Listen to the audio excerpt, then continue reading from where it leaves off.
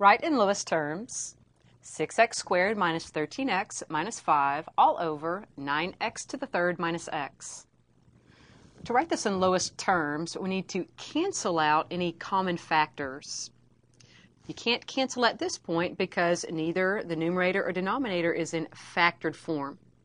So let's factor both the numerator and denominator.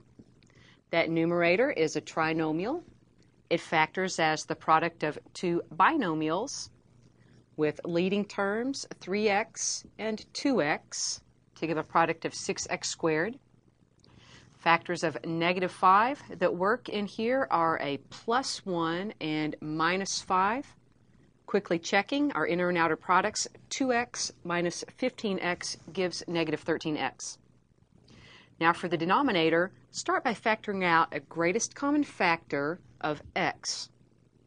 Rewrite as x times 9x squared minus 1.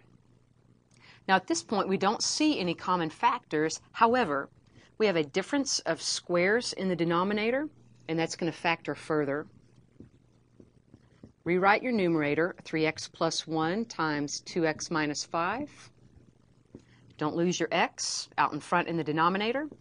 Now that difference of squares, 9x squared minus 1, is going to factor as 3x plus 1 times 3x minus 1.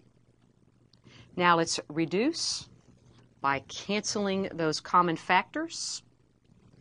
Let's rewrite this then as 2x minus 5 over x times 3x minus 1 in its reduced form.